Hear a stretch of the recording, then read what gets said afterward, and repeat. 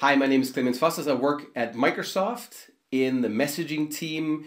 The messaging team owns Azure Service Bus, Azure Event Hubs, Service Bus for Windows Server. So we're owning the messaging assets of at Microsoft Corporation. We're working very closely with teams like the Azure IoT team, which owns the IoT Hub. And what all of those infrastructures have in common is that they bet very heavily, that they lean on the AMQP 1.0 protocol as their primary protocol. And instead of keeping that a mystery of how that protocol works, we thought it would be a good idea to kind of share a little bit more detail how that protocol works. The protocol specification is over 100 pages long.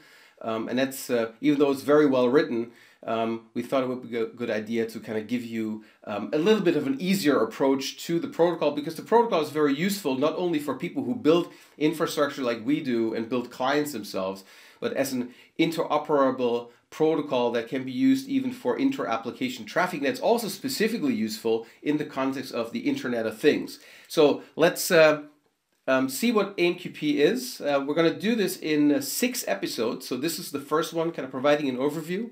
And I'm going to explain the details of AMQP going down to the wire in the coming episode. So AMQP is a secure, compact, symmetric, multiplexed, reliable binary transfer protocol to move messages between applications. And that is a very important point, together with the fact that it's not tied to any particular message source or target model or topology or any of those notions. Previous versions of AMQP, 0.8, 0.9, some of those are still in use in other infrastructures. They have a very particular notion about a queue and a broker and exchanges and whatever those things are called. And that is no longer existing in AMQP 1.0, which is great, because we would not be able to build the kind of flexible various infrastructures that we built that are supporting the AMQP 1.0 protocol. Like, we do have queues, but we also have topics. We have these event hubs, which are these large-scale ingestion systems, which are looking like a queue from the front, but looking more like a database from the back. And all of that is doable using the AMQP 1.0 protocol, and those things would not have been possible with the AMQP protocol versions, the draft versions prior. And the standard is AMQP 1.0. It's by now ISO IEC standardized 19464, and with that, with being an ISO standard, it's also being adopted into vertical industry standards to provide messaging capabilities in the context of those vertical industries. And that being an IEC or ISO standard certainly helps with that. What AMQP provides is a layered model. There's an underlying first security foundation, which is very explicit about how AMQP ties into transport level security, or also ties into other security models, and also has a connection level, so application layer level authentication mechanism using a standardized model using the SASL framework. Then follows frame transfer protocol, which defines how frames get moved between parties. And then on top of that is a message transfer protocol, and that is how message transfers happen. So I'll give you that overview now in this episode, and then we're going to go drill down into more details as we go on in this course in the further episodes. The frame transfer part has the connection as the foundational model for how connections are being established, and that directly layers on top of the transport connection. So you create a connection with the transport protocol, let's say TCP, and then there's a security handshake taking place where you can go and establish a TLS channel either before you start with AMQP altogether, or you can go and negotiate the TLS version you want to go and support, and that's already within the realm of AMQP, so you can do effectively an in-place upgrade using the exact same socket for both unsecured, meaning not TLS, and secured with TLS AMQP over the same socket, so it allows that multiplexing. So you create the TLS socket.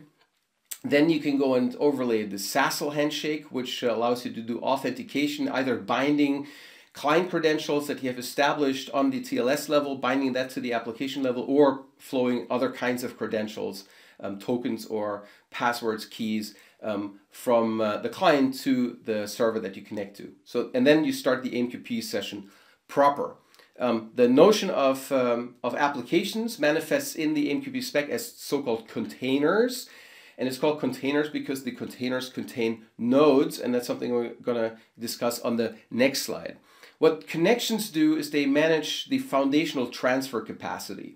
And one way they do this is by defining a maximum frame size they're willing to support. And precisely as the container, the sending container, which means the one that acts as the TCP client, sends its open frame, and that's the first frame that's being sent across the wire to the other party. It says that this is the maximum frame size I am supporting, and in the reply, which is the open from the server side, that will also tell you what the maximum frame size is. Maximum frame size is thus the maximum message size, effectively, the maximum payload size that can be carried with those messages. Communicating this, negotiating that is very, very important, specifically when you think about the IoT. We have a small constrained devices where we measure available memory for applications in kilobytes. And you don't want to be able to send messages to a device where the size of the message on the wire exceeds the buffer capacity that exists on the other side. So that's a first throttling capability that AMQP has, to be able to go and constrain the size of any of the frames that are being set. Another mechanism to go and constrain the transfer is that every party, so any of these containers, can define for the connection the maximum number of channels that can be used. And a channel is an independent path through which messages can be sent. The ways channels are being used is through sessions. Sessions bind two channels together, so the connection, the client has a channel that's being outbound. All of those channels are effectively, you can look at them as being outbound.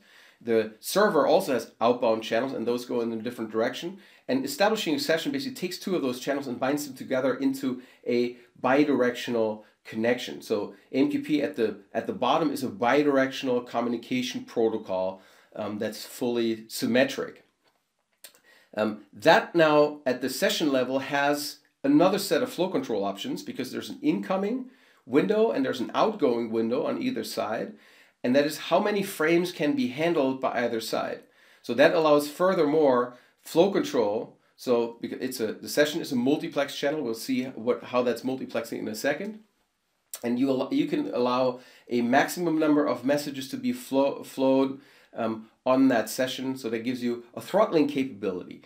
Having multiple sessions allows you to have multiple completely independently throttled channels. So you can have your application data, the main flow is one session, and then you may have data that needs special attention, that needs to kind of pass by everything else. You need to have the HOV lane, as they say in America, or the express lane, if you will, on a highway. And that you can realize by having a second session. The second session has separate flow control, so you can have the application session maybe backed up, but you have a separate session through which you can route something that's urgent, like diagnostics information or alerts. So that's one of the general capabilities of AMQP, the general attitudes of AMQP, that it is handling the connection as a very precious thing. Creating a connection may be super expensive, because you need to go and first negotiate. You need to go and create the connection proper. You need to go and set up TLS. You need to go and set up credentials. So that all initial handshake creates latency, because it's, especially if the parties are far away. So creating that connection is a very expensive act. So therefore AMQP tries to maximize the use of that connection by allowing that multiplexing. Those connections and sessions are ephemeral constructs. So when the connection ultimately collapses for whatever reason, the connection in the session, all that information is not retained, so you have to go and set that up again. For reliable messaging, and there's a concept that's layered on top of that, and this is why the messaging protocol is separate, and that's called links. And those links are not ephemeral. They can be made durable, and they can be recovered. So let's talk about that messaging layer that's on top of this. Containers manage nodes. And when you think about a message broker, you know of queues, you may know of topics, and those are addressable entities within that broker. Some of those brokers have a flat list, just queue names. Some of them have more sophisticated structures like graphs. Service Bus has a graph in which you can go and place your entities. And so that the model supports both, because the nodes are addressed by a path, and either communicating party has nodes. So even a client, when that goes and connects out to another party, has a notion of a node. It's the client node, if you will, and it can create nodes for multiple parallel communications. So the container is the app. The node is an addressable entity of whatever shape in that app, but there's no prescription for what that ought to be, not as in prior versions of AMQP, not as in other protocols that specifically speak of a topic or a queue. Here it's a neutral thing. It's just a sink for messages or a source for messages, and the protocol is not particular about how that's being designed and how that works. It's just a message sink or a source. Links connect between those nodes, and links are being created unidirectional. So data, messages flow just in one direction. A node opens up a link, it calls attach, and attaches the link to itself, and then also asks for the other party to go and attach that link in either of two roles, not surprisingly, sender or receiver. So the sender, the originating node sends attach, saying, I want to be a receiver, and the other party goes and accepts that link, and then acts as the sender role, and vice versa. These links are unidirectional for message traffic. They're bidirectional because there's data being exchanged, and that is flow control information, and also information about what happens with those messages. So when you send a message over to the other side, you can ask it to be explicitly settled. An explicit settlement in that case means that the other party works on that message and then ultimately says, this is what I did with that message. I accepted it, or I rejected it, or sorry, I can't deal with that message right now. I'm going to release it, and you can go and send it to someone else if you want to. So there's an explicit management of that, and when the message gets rejected, it caused an error, and so there's an explicit error flow as you would expect from a messaging protocol. Back to the sender, so the sender knows. So while the payloads only flow in one direction, there's bidirectional communication happening over that link for communicating state and also for communicating flow control. If your application needs to have bidirectional flow, well, then it's very easy. It creates two links. It creates one link where it is in the role of the sender. It creates one link where it is in the role of the receiver. And then with that, you establish a bidirectional communication path. The nice thing about this here with AMQP is that this is super suitable for peer-to-peer communication between arbitrary applications. So if you have an AMQP stack, and that AMQP stack, the AMQP protocol core, so to speak, there's two I would name. There's AMQP Net Lite, that's up on GitHub, and that's in .NET for anything from the micro framework through Mono, through the full .NET framework. It supports also the compact framework. So effectively from the smallest device to servers, you can use that protocol core to program at the link level. And then there's also the Apache Qpid Proton project, which gives you a core in C or in Java. And on top of those cores are language bindings for anything from Python to PHP and Go and C++. That allow you to go and program really at that level and create peer-to-peer connections. And of course, that .NET stack and the Proton stack also interoperate with each other. So you can build, you can use AMQP as your primary bidirectional link protocol between parts of your application, kind of on the back end. And that's exactly what we do also at Microsoft. What's interesting about those links is that those are named by the application, and they can outlive the connections and the sessions.